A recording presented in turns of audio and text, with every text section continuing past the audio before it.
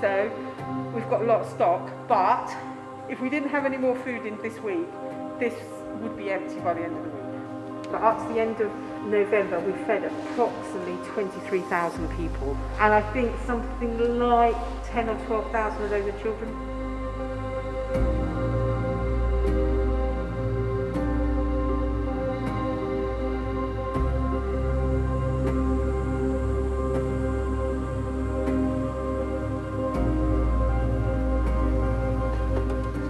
It was a big shock really, COVID. We went straight through to delivery. Very quickly Waterloo Food Bank joined us and said we're coming on board, Vauxhall a week later, and Clapham Park in the summer. So we're all working together out of the one venue.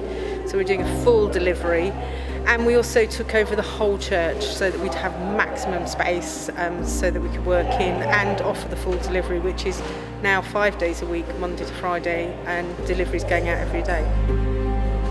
I think first impressions is a very busy place to work and to volunteer.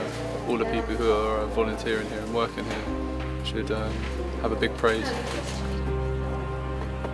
I feel blessed that I can come here and help putting a box together of food, sending it off to people who need it.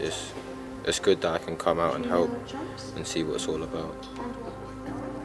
I think it's incredibly important being around the community that we live in, helping out, because I think you can get carried away with the people that you're in around every day.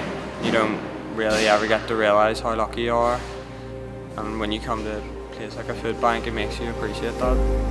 It's amazing support, because we've had teams come and help and do sorting and packing parcels like they are today.